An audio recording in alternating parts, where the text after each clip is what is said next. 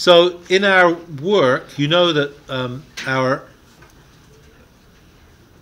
intent has been to try and define behavior in this first few weeks or few months when the spill occurs and the stuff moves into an equilibrium distribution.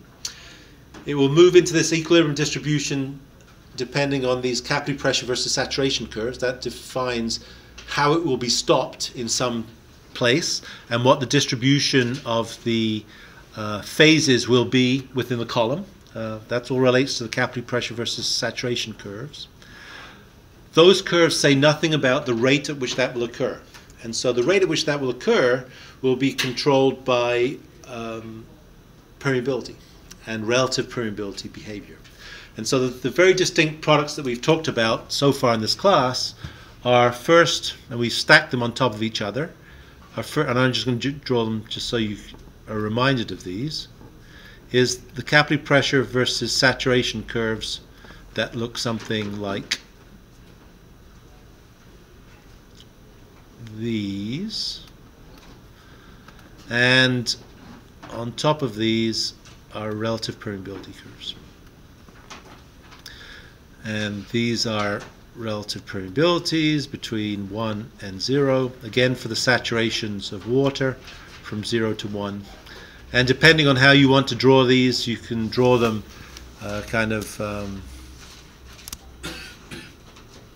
as X curves, which is a simplified form, or as the true curves that we know they actually look like. They look a little different from that. We know that they look something like this and something like this. And these just allow us to be able to define saturation profiles within the subsurface, which is really what we're looking at here, where in the equilibrium behavior the stuff will migrate to, and the rates at which it does that are controlled by relative permeability curves. And so it may seem at some times that there's no rhyme or reason in this class. Of course, I can't believe you'd ever say that.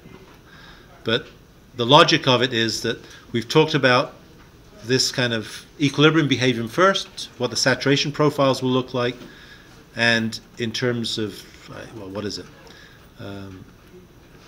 Capillary pressure is some function of saturation of water, which is just a way of writing this curve. And for this, Darcy's law, written in terms of relative permeabilities, is relative permeability times permeability, the viscosity of the fluid, and change in pressure with length. And we've drawn these things before. And so I mentioned this because we've described these behaviors in the past. And we could go through that again, but I'm not sure I really want to. I was looking around. Usually before I come to class, each time I look at the previous year's videos, and I noticed that the ones from last year, instead of going to YouTube or the course resource page, I'll just look to see where it exists in here, I guess here.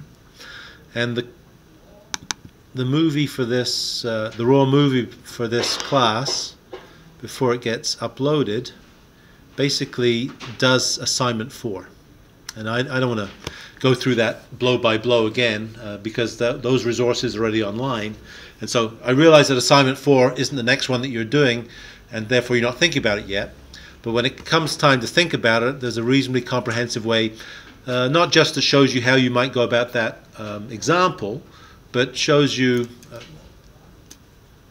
the calculation technique to kind of codify Darcy's law in your own mind. And so I don't plan on going through that again. But I just want to refer you to that because it's basically worked out all the way through you, and you can check through that. But my main, so this is for, if you see at the top here, this is for 2017. It's the one, once I upload the thing from today, it'll be the one that's labeled 2017 for 2:6, and so you can realize how to do that. So, but what I will do is I'll mention the fact that these two concepts of this equilibrium behavior are really embodied in the next two assignments. So this is assignment number 3, and this is assignment number 4. So they are basically in sequence. Again, I won't go through them. There's actually, I think for the first 3, there's also a video on how to deal with it online, as well as a worksheet that's included to do it. But basically it's asking you to create, to do 2 things. It's asking you to create a capillary pressure versus saturation curve from laboratory data.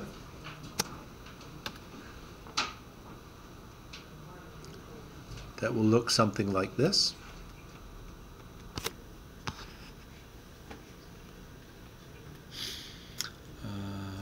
From 0 to 1.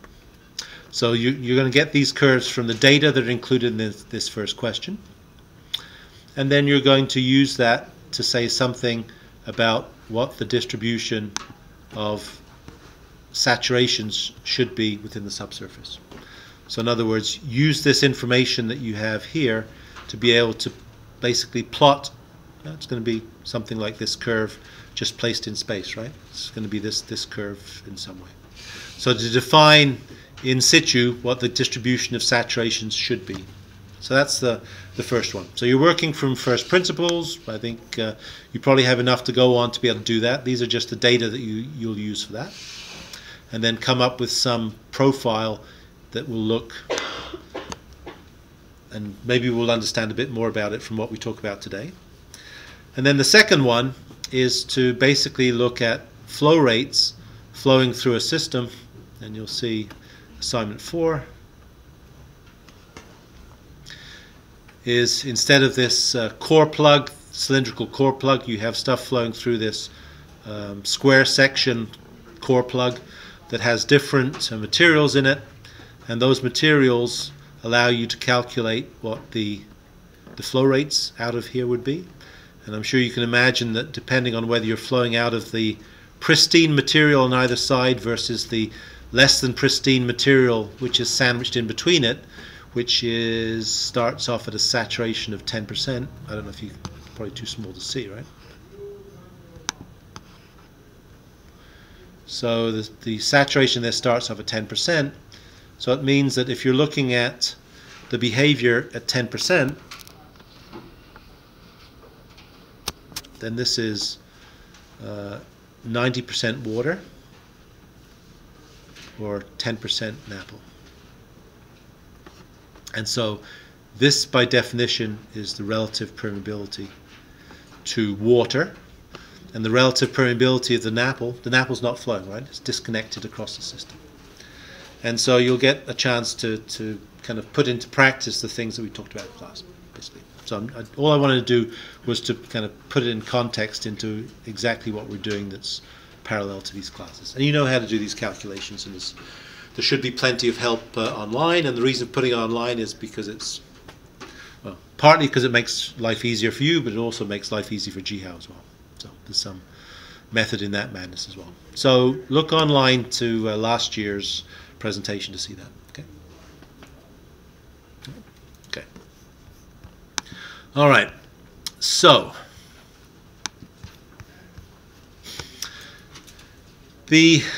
our principal interest is that we've divided systems. I guess, do I have a picture here? Yeah. We've specifically divided systems into these 2 classes of problems. Cases where the invading fluid is less dense than the water, and cases where it's more dense. And fundamentally we have different behaviors in those, in that one will be buoyed by the action of the fluid, which won't allow the invading fluid to pass through it. It may depress it slightly along this boundary because you have a height of this fluid above it which presses down with some pressure. But once it's in place, it will stay there. And once it is present, then fluid that's flowing past it at some velocity driven by the hydraulic gradient given by the water table will actually carry it downstream. And this will be the mechanism by which it ends up at some compliance point. In the case of denser than water fluids, they behave differently. They'll go down, and we saw before that they'll go down as deep until we come to some kind of capillary barrier, or unless they actually break off partway through, and so the driving head that's pushing the tip of that ganglion down no longer has enough force to actually overcome the entry pressures. That can be done by breaking the ganglion in half, so that in a homogeneous material it will stall out if it necks down, or in a material where the properties change, and this porosity, the diameter of this, I guess, would be smaller than the diameter of this, pore diameters by definition. And if it's small enough that this height of fluid can't overcome the bubbling pressure, the entry pressure in the system, then it will pond here, and it will act as a pool that will get carried downstream once it gets dissolved in groundwater. And so those are the mechanisms by which we're looking at this. And so from a pragmatic sense, now that we know exactly what the controls on this are, capillary pressures defining the equilibrium behavior, assignment 3, and relative permeabilities defining the rates at which it gets transported, as in assignment 4, we're in a place to be able to say something in practicality about the presence of these components in situ, and whether they are mobile or not, and how we might calculate the saturation profiles with depth, and how those saturation profiles might change as a function, for instance, of fluctuations in the water table as it goes up or down. And so we'll do it in sequence, in talking first about gasoline products, and then in terms of dry cleaning products, solvents, and then in a general sense look at methods by which we might go into the subsurface and say something about sampling exactly what those distributions of NAPL are. I won't go through that, and I'm just going to rely on the figures that we have here and this. And so in everything that we talked about in this class, we made the case that we're talking about multiphase flow. And so those phases could be two liquids, as in gasoline and water, or they could be a liquid and a gas, as in water and air in the vadose zone. And so if we look at these capillary pressure versus saturation curves, then usually the distribution above the water table, we know that by definition the water table has to have a pressure which is equal to atmospheric, by definition. And if we go above that and look at the pressures changing as a function of height, and I guess in this case we typically use z as positive downwards, in the same way that we look at the gradient below the water table as being a change in elevation and a change in pressure that occurs with it.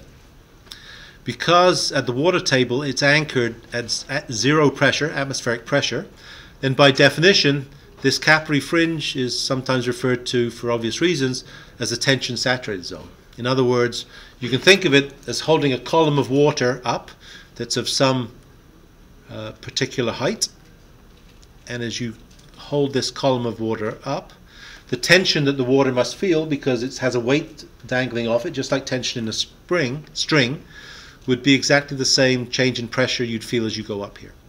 And so it's increasing in pressure as you go below the water table, decreasing in pressure as you go above it, and it's anchored at atmospheric pressure as you go across it. And so these correspond to the different components of our saturations as we go up through the vadose zone. we know that in the parts which are, if I do this, if we look at grains joining with grains, then the pendular zone refers to the fact that at these intersections between the two grains, almost as a collar, a donut around it, we have this ring which is the pendant, as you like, that's held here. And as we get progressively deeper in the system, then I guess we need more than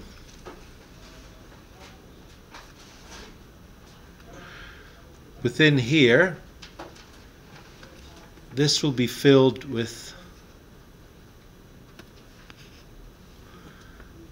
water, which will be present on these portions here, and a monolayer that's on the face of these. But the white area that's present in here, which would be the air, the non-wetting phase in this particular case, is this bubble that's trapped in here. And so if you apply a pressure gradient across this, in some direction, could be vertically or horizontally, then certainly the water is simply connected across the system, and so you'll recover water out of the system. But this bubble that's present in this system can only get pulled out if it gets dragged out with the water. And it turns out that the forces that are applied versus by flowing of the water and dragging through the viscosity contrast, just like a pebble falling through water, it's a drag force that's added on that pebble. The water is being moved out of here. The drag force is applied on the bubble to try and drag it out. The forces that are applied on this are relatively small because the water is flowing at a very low rate, and therefore this bubble will exist in here. And so we have this distribution of behaviors within here. We know something about the magnitude of this. We've talked, for instance, about defining the height rise that occurs within a capillary. And we know that that height rise is something like 4 times interfacial tension divided by the diameter of the pores and the unit weight. We could write it in slightly different ways, but if we know that the pore diameters are small, then the height rise of this individual component here will increase proportionately. So you double the half the pore size, you double the height of this capillary fringe. And this, in this zone, it's basically 100% saturated with water except for residual air, and only once you get beyond this does the saturation continue to change. And so surprisingly, maybe, if you look at the height rises of these behaviors, then the height rise is larger for more finely graded materials. These are the diameters of the pores, but the diameter of the pores are at least correlated in some way to the diameters of the grain size that make up the system. And so if you look at the capillary rise in gravels, which are quite coarse, compared to very fine-grained granular materials like silts, then there's a big difference between them. In fact, 2 orders of magnitude difference between them because of the changing diameters that are present within these pore sizes. So the starting point in the behavior of this is governed by this distribution, and we know something about this. And we know also that this form of this curve is exactly the same as the capillary pressure versus saturation curves. So now, if we have, instead of 2 phases, which we essentially have here, and the 2 phases, of course, this is saturation of air, and this is the saturation of water. This would be, by definition, our irreducible saturation of water. And this amount here would be our irreducible saturation of the non-wetting SNW0. So these are basically capillary pressure versus saturation curves. So this vertical axis here is capillary pressure. And of course, since we have this, we have a relationship that says that the capillary pressure is going to be equal to the height multiplied by, well, what is capillary pressure? PC is equal to the pressure in the non-wetting fluid minus the pressure in the wetting fluid. The pressure in the non-wetting, in the wetting fluid as we go up from here is just going to be the elevation here, and this is going to be the pressure in the wetting. So this is going to be equal to Z gamma wetting. This is going to be equal to Z multiplied by the unit weight of the non-wetting. And so by definition, this capillary pressure is just going to be equal to the elevation change multiplied by the difference in these two unit weights. Right? And we've kind of seen that before. If we zip back to probably longer than we need to, before this even. In a physical sense, no, it's after that.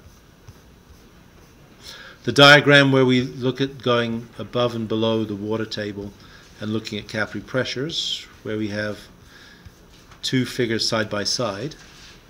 So this difference that we're talking about between these unit weights is exactly this magnitude here, right? The unit weight for the air is basically 0. It's 1,000th of the magnitude of water. This is negative because it's in tension. And so the definition of capillary pressure defined this way is just this. So this is the difference between the green curve and the blue curve are just the difference between those two unit weights multiplied by the same height at which this exists. And so that allows us to be able to say something about scaling, and I guess that'll be assignment 3, to scale in the subsurface as you go up.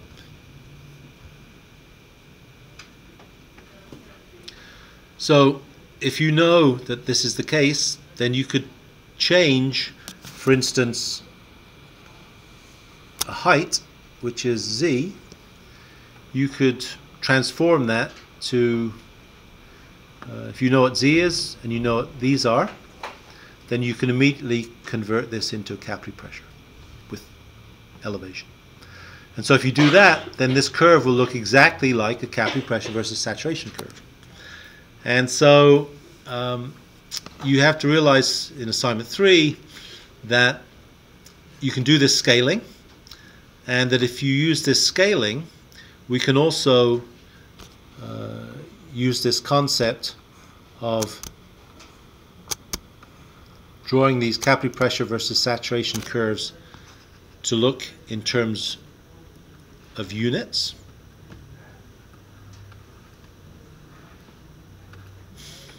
Where they will look like this. But you can also write them in terms of this J function, which is a capillary pressure, an interfacial tension, a permeability, and a porosity, which is what we went through the derivation of last time. Right? And we know from what we talked about last time, if you look at the Leverett curves, this should actually be 0.3, which is this value at this bubbling pressure, which we've called PC0, or PB for bubbling. It turned out yesterday on Thursday on our calculations, it actually turns out to be 4 over square root 96, if you remember. Which is basically 4 over 10, 0.4, a little larger. And this allows us to be able to scale these things. And so the point is, if you end up with a capillary pressure curve defined for one system, and if you know that either the fluids you have are the same and the permeability of your porous medium is different, then you can recreate the capillary pressure curve for that different physical system of different permeability. Or if you have the capillary pressure curve defined for one system and you change the fluids in that same material, then if you know what this is, then you can always scale it based on the changing characteristics of the fluids, which is interfacial tension. And so that's basically the essence of assignment 3. So if you understand how to put these together, then it can say something about how the saturations of different phases will vary in the subsurface. So right now we've only talked about behavior for 2 phases, either water and air in the vadose zone, or water and DNAPL below the water table. But what happens now if we add a lighter than water 3rd phase in the system? And so now these come straight out of Fetter's book. And this is our original capillary pressure versus saturation curve. This is the water table, this point here. This is the tension saturated zone. It's stated slightly differently. The first class we had, we talked about different ways of defining how much water is present in the system. And so we can define saturation of water as equal to the volume of water over the volumes of the pores. That says pores, not very well written. And so that's one way to define how much water is in the system. The other way to define it is in terms of water content. And I'm not sure what symbols we use, but moisture content, which is used in these diagrams,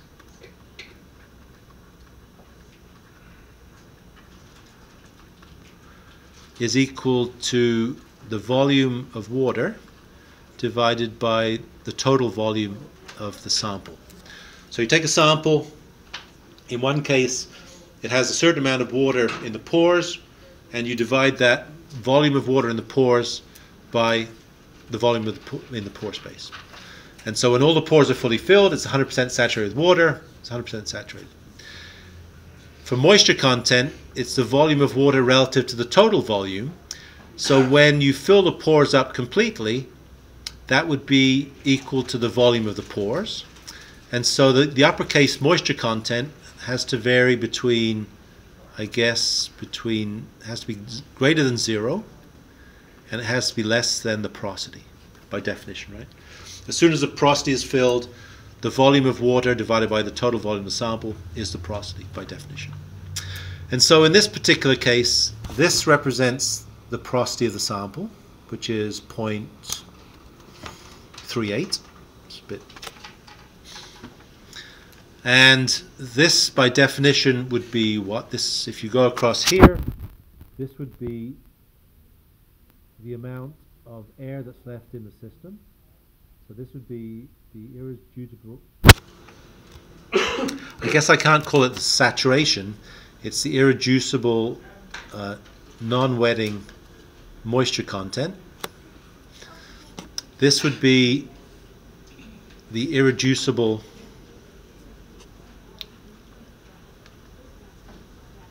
wetting moisture content, right? So in other words, if we look on this, this is 0.2, this is 0.1, this is 0.02. So moisture content of 0.02 is how much moisture is in there.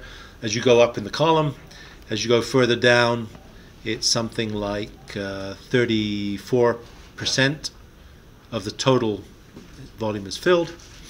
And so each of these represent those now. So I'm not going to define it in terms of moisture contents anymore, but this would be the saturation of this would be the amount of non-wetting fluid in here, and this would be the amount of water in the system.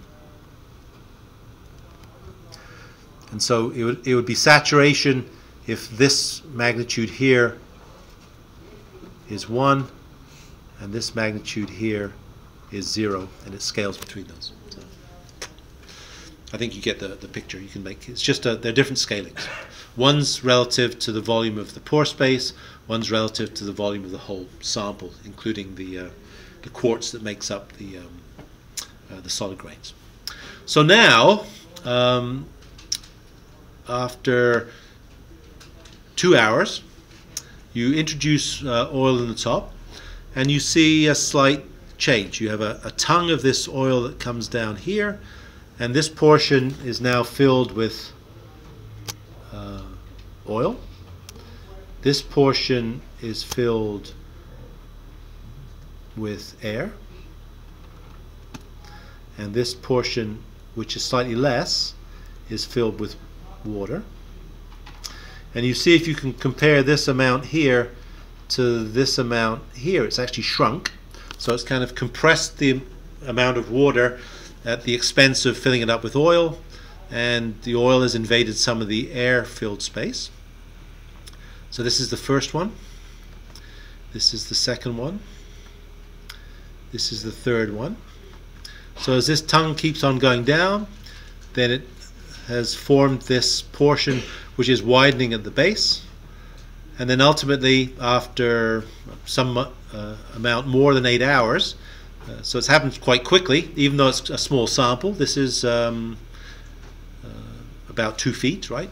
60.6 of a meter is about 2 feet. In less than a day, it's actually reached some equilibrium distribution. So now, if you look at the distributions across this, if we just choose some particular height, not that, I'm going to go right through here. Not there either. I'm going to go right through the middle of this. That's good. Then if you look at dividing these individual portions up, then this amount here is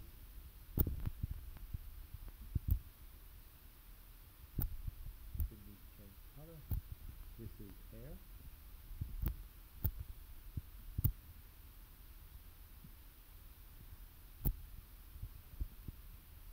This is oil. And the final part is the. And so this is what the distribution would look like. And of course, if you drew this out in kind of longhand, as we've tended to do for some of these, then physically this would look like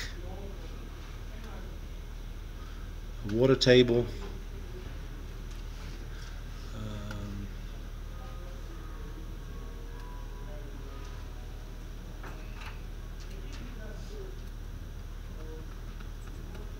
Like this.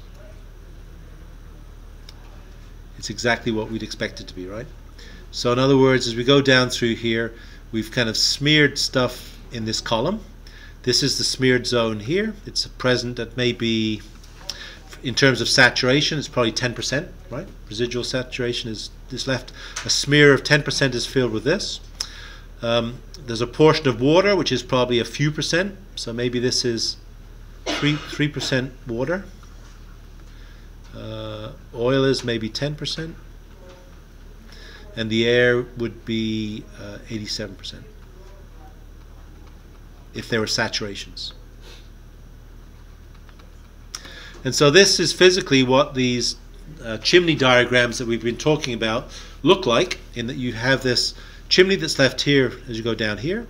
You have this ponded region here which has this very high saturation of oil, which I suppose I should have maybe done in blue rather than red, but it's done in red. And so this is this puddle that exists in the subsurface, which is this. And then below that, you have only water existing under here. So if you go down here, most of it is water. And because the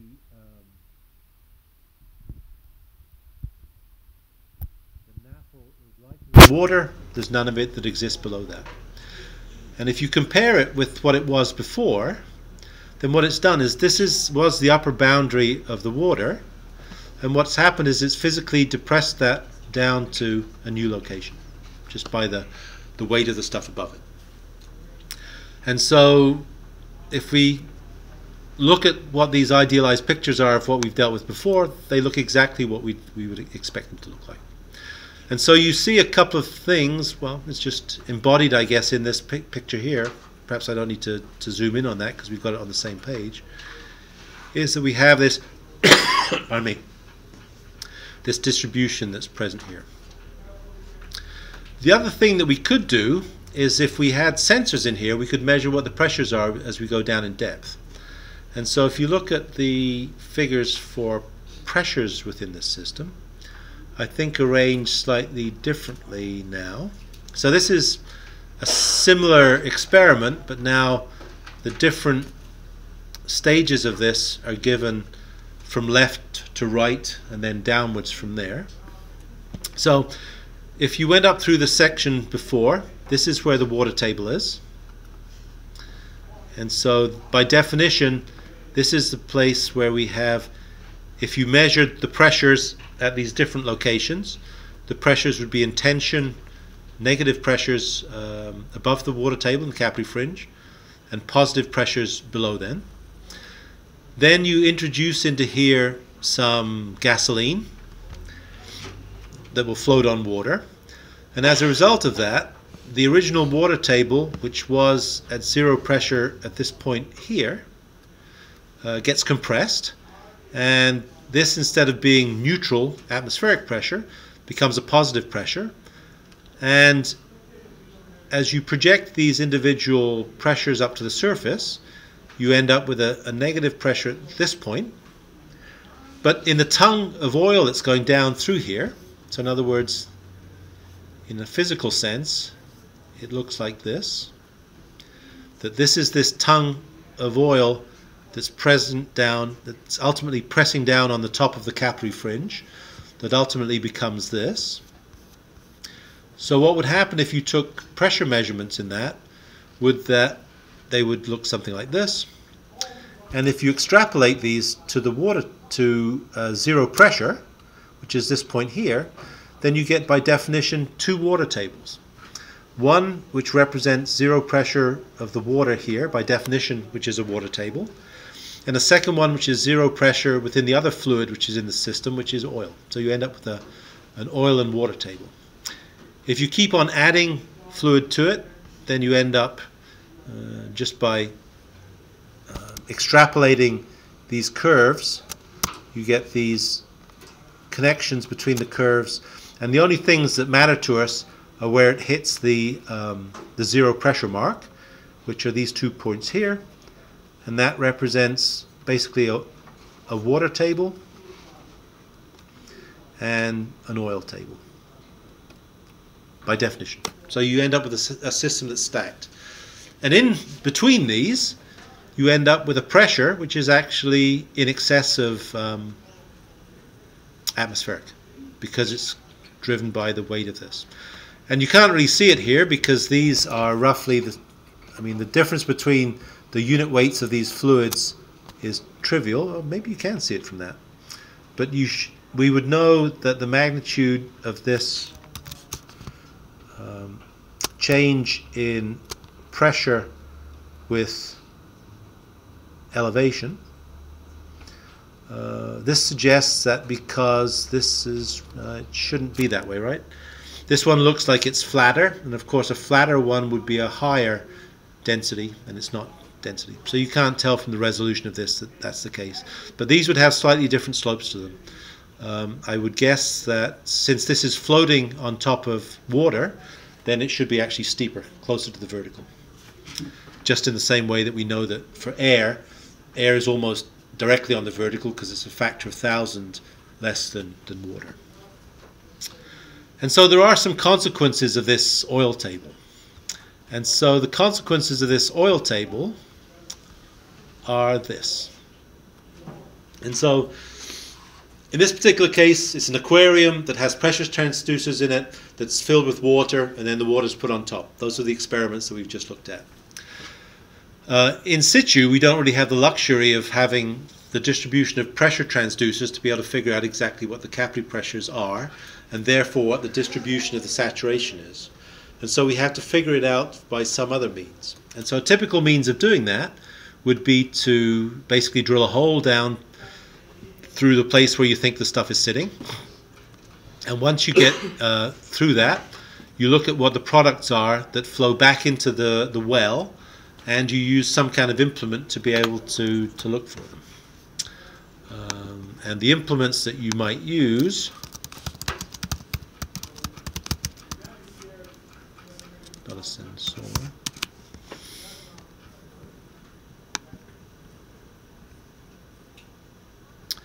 would be, yeah, so I guess, well, these are pressure transducers.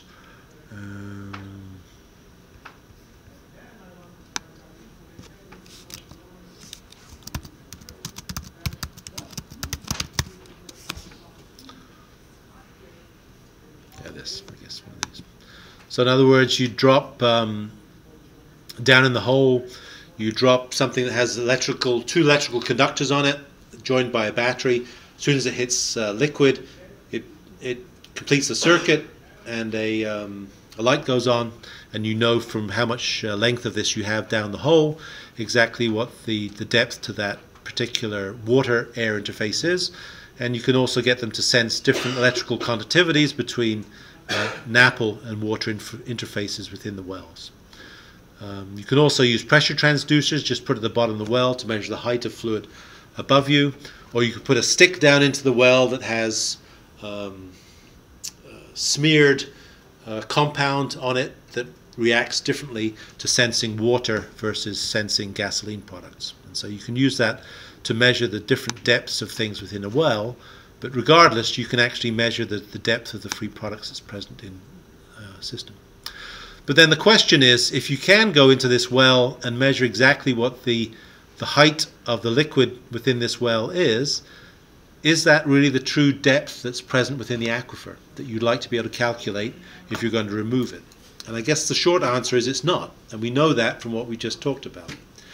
And so we can go back to this idea that we have within this vertical profile, we have two tables, an oil table and a water table. One lies on top of each other. And if that's the case, that tells us something about the pressures we'd expect to have at those depths. So we know that within this well, by definition, this is going to be atmospheric. And we know that if we go down in this, the pressure at the bottom of this column is going to be the thickness of this column multiplied by the unit weight of oil, which are these two components, right? Rho G. The oil has flowed into the borehole. It's separated from all its capillary retaining forces, and it's filled up to a level which is level with the height of the oil in the aquifer, which we would expect to have, if we have enough to do that. So we know that the pressure at the bottom of this column is going to be given by that. But we know that we have a separate water table, which is this one here, and an oil table. Those are the two things that we saw in that previous figure. We know that by definition on this water table, the pressure here also is atmospheric at this point here. And so I guess if we drew a figure that we went down here, then this would be this, starting at 0 here. If we started off at this location here, then this would be this at this location here. But this is the unit weight of water. This is the unit weight of oil. And so this would be slightly flatter, I guess, right? Not steeper. And so we can calculate what the fluid pressure is that's acting on the interface between the oil and the water within the borehole. And this height here, W,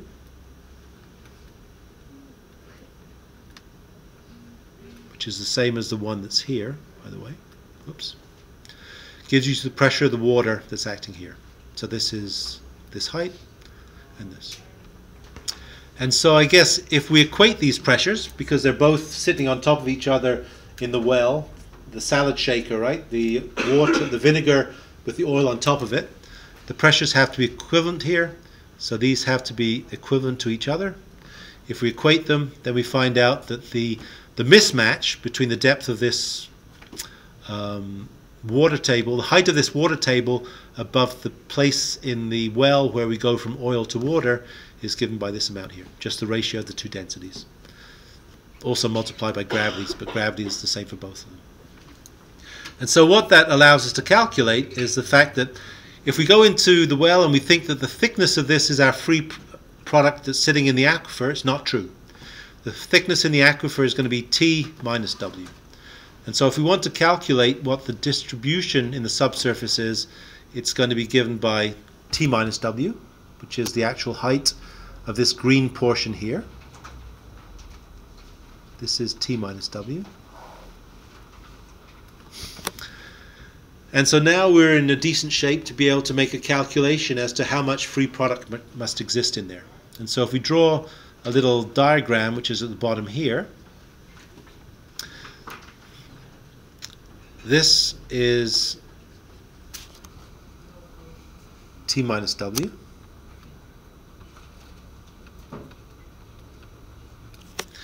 This is like our capillary pressure versus saturation curves.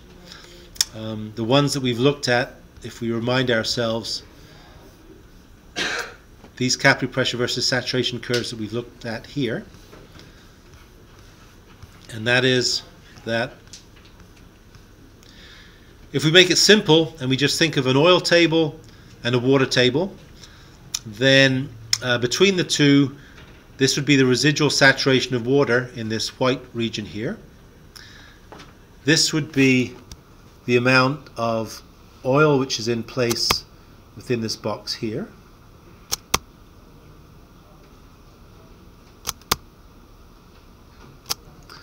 And I suppose if we wanted to do this properly,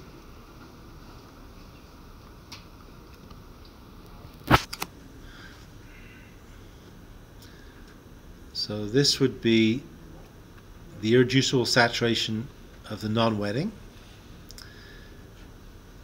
This would be the irreducible saturation of the wetting, the amount of water that's left in the system. And so if we want to calculate the amount that's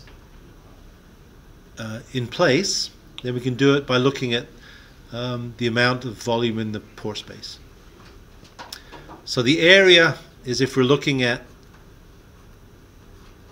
a perspective view of this.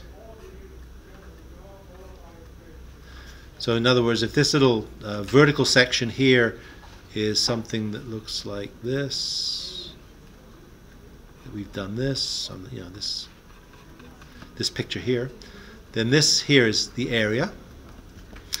So this is T minus W. So by definition, the volume of this little red cube here is equal to T minus W, which is the height, multiplied by the area, right? Just the volume of this prism. If we look at the pore space, so this is the volume. What have we used before? We've used uppercase V, right? Pore volume is equal to the porosity times the volume, which is equal to porosity times T minus W times A, which is this. If we look at the volume of the product, as we've called it,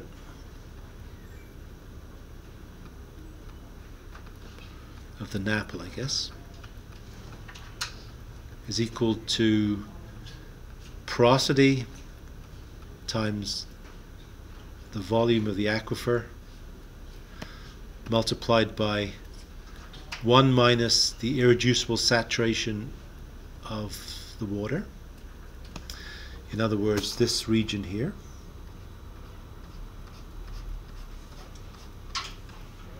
all the way to the wall, which is this here. And if we look at the removable volume,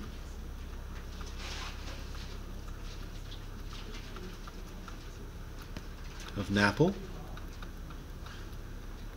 then it equals this volume of red, but it's minus this part. Actually, I can do something fancy here. It's minus this part here. No, it didn't work.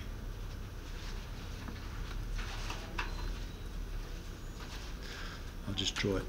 So in other words, it's minus this part here. And so this is the irreducible saturation of the non-wetting phase. So this is just the same as this. Porosity, the solid volume of the prism of soil, which is this. This is the for one, this is the core volume, I suppose, right? The square core, and it's multiplied by 1 minus the irreducible saturation of the non-wetting of the wetting phase, which is subtracting this portion off here. But if we wanted to take it out, the one part we can't get out is the stuff that's left stuck to the pore space, which would be minus the irreducible saturation of the non-wetting phase. So I know I've gone around a corner, but you get the picture. And so these things that I've just written out in longhand are the same that actually exist on this sheet in the first place. The volume of the pore space is this. The volume of NAPL in the pore space is this total magnitude. And the recoverable volume is just this, which differs only from this equation by this extra point here. And it's all rational, right? It's a volume game that we're playing. And so we can use that. So if you wanted to calculate, for instance, what the amount was that you could recover, then that's exactly how you would go about it. You can see in this that there's some other figures that are maybe some slightly more complex ways of... Why doesn't that come out? Do I need to do this? Oh. I guess this would work, yeah. So if you look at this diagram, there's some extra stuff included on it. And you see that underneath this there's this overarching component. And so these actual dashed lines would be the capillary pressure curves that would represent, the true distribution of the saturations in here according to the ideas of this, right? So it's not quite a block that is water table, oil table, everything that's between those is at some given single saturation. It varies in saturations as you go up between them. But if you kind of boil it down to an average saturation that exists here, then you could take these distributions and you can roughly put them up so that this green cross-hatched area is exactly the amount of material that's present within the system. It will be less by this amount because this will be water in here, and there will be an extra amount of oil in the system. But this area here and this area here somewhat compensate from each other. And so using this to get the idea of the product is a reasonable estimate. The other thing we could do, but which we won't do in this class, is that you'll remember that these capillary pressure versus saturation curves that we looked at previously, as in this, we can also draw them in terms of what we call Brooks-Corey curves, right? And so Brooks-Corey curves, instead of looking like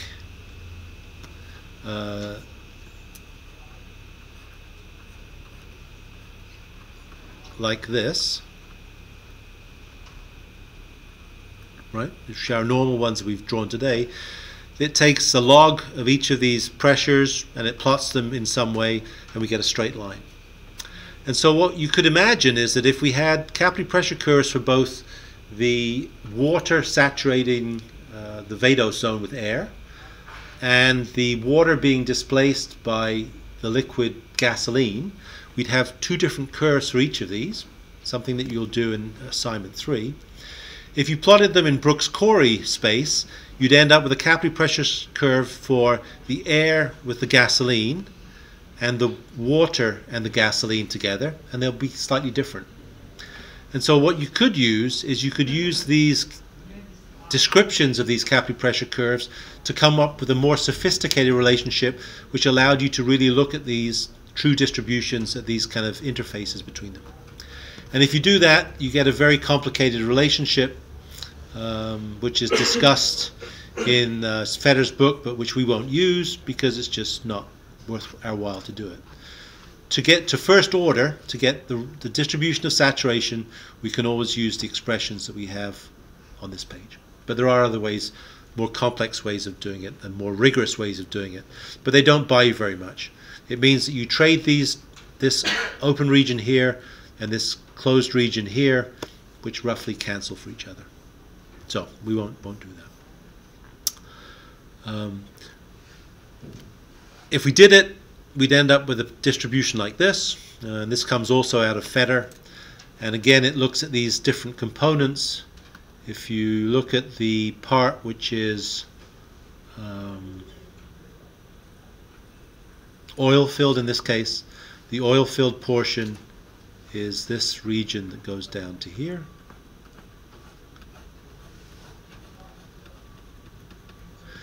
And the part that is water saturated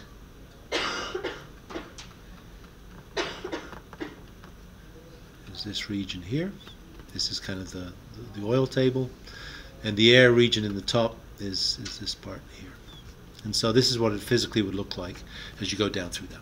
And that's kind of what we've done. So in other words, I guess what we're saying is that what we haven't accounted for in our quick calculation, we've assumed that this amount here is actually we've assumed that the oil goes down all the way to include this as well, and we've assumed that the part up here is not oil. So in other words, we've substituted this real oil here for ignoring it, and we've substituted this real water here for oil that we've included in this calculation in this. And so hopefully you can see that this in some respects reflects that particular figure. Okay. All right. The other thing that we can do, if we avoid that, is you could imagine that if you have the water table buoying this lens or this puddle of gasoline that sits on the surface, if for some reason the water table goes down, in other words drops, as in this case, what it would do is it would take this region here and merely smear it as it goes down. So in other words, as this physical puddle, subterranean puddle, translates down, then it would give you something like 15% saturation, which is smeared in this region.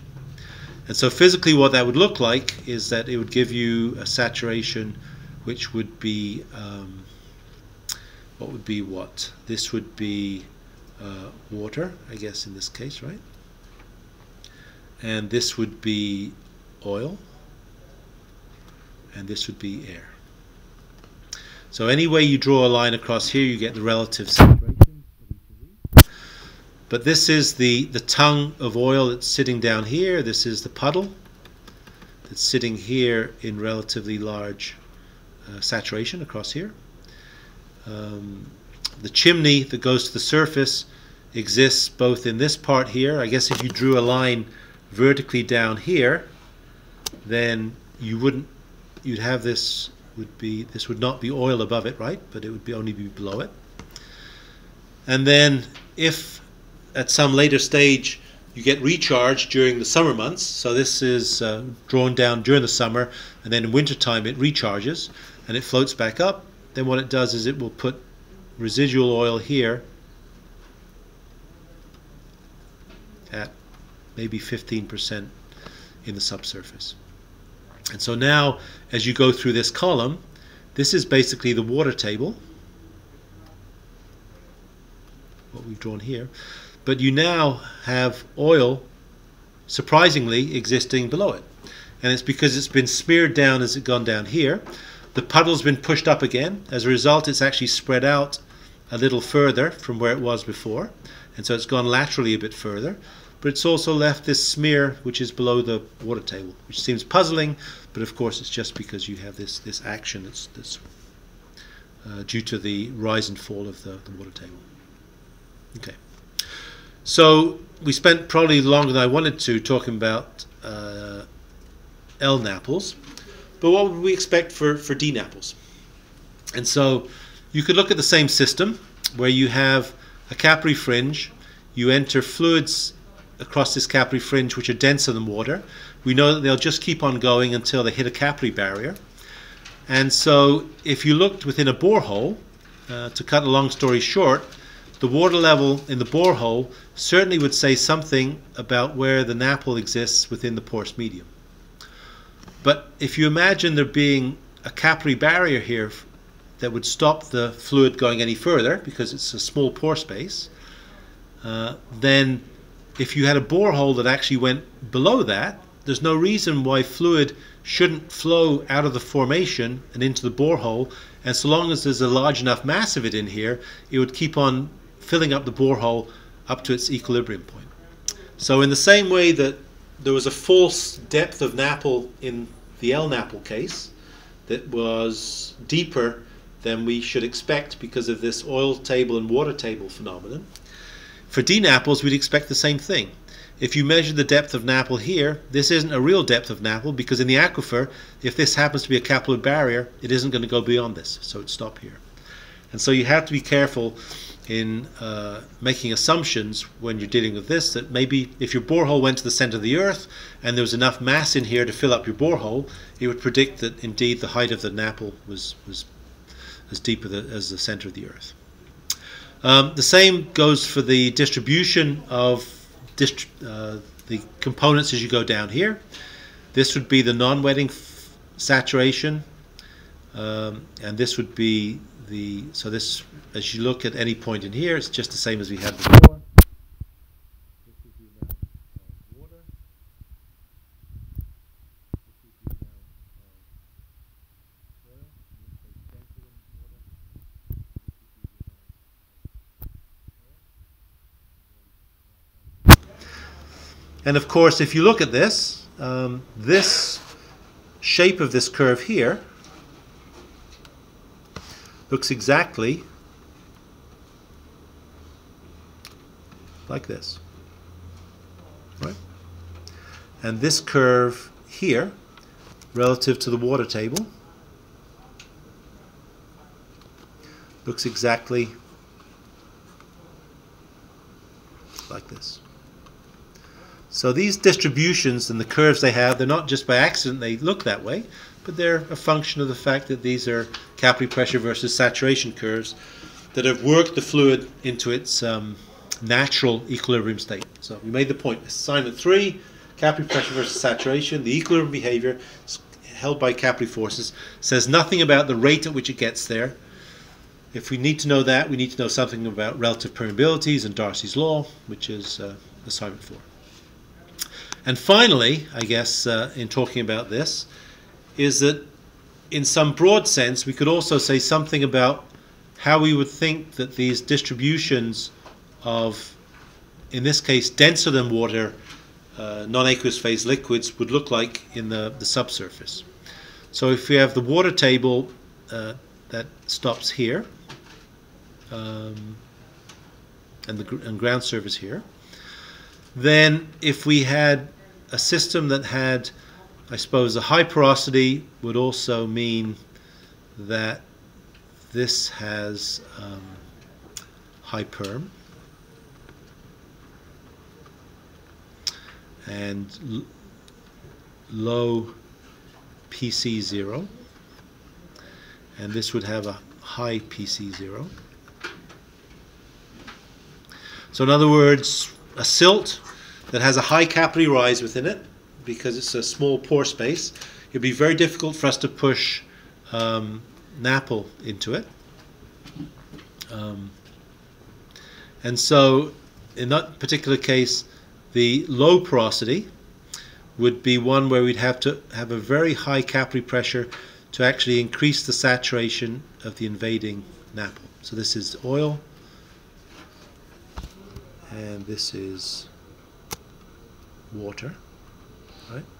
So we start off with no oil in the system, and as the pressures we apply to push it in, it progressively invades more and more of the pore space, progressively smaller and smaller pores in the system. It goes in the big pores first, and it invades the smaller pores as we increase the pressure. But because it's a very tight system, we can't get very much in it. And the converse of that, a high permeability system that has a low entry pressure, all of a sudden is able to saturate at a much higher level, at a much higher saturation. So this would be the amount of oil in the system, and this would be the amount of water in the system. And so there's no surprise that these saturation versus depth curves look the same, because capillary pressure is a function of depth because of the reasons we've talked about today. Okay, so hopefully that's put this in perspective. I'll let you, I won't go through the remainder. I think there's... so the next three topics, which are online, so we've made the case that these capillary pressure curves exist for two phases. Primarily we're interested in how gasoline and dense non-aqueous phase liquids move in the subsurface, but of course to get into the groundwater region they have to go across the vadose zone, the unsaturated zone. So we'll talk a little bit about capillary pressure and relative permeability relationships for unsaturated flow, which is 2.7. And then the next part of what we'll talk about in the class is that once we know what this distribution looks like in the subsurface, we'd be interested to know in how quickly it gets carried downstream and how quickly it gets to a compliance point and in what concentration it might end up in the compliance point. How soon it might arrive and what concentration. So part 3, I guess, of this class is looking at advection dispersion equations which govern how dissolved components of this are carried downstream and will then arrive at some location where they might do some harm, and how we can calculate when they arrive and in what concentrations they arrive. Okay, thanks very much.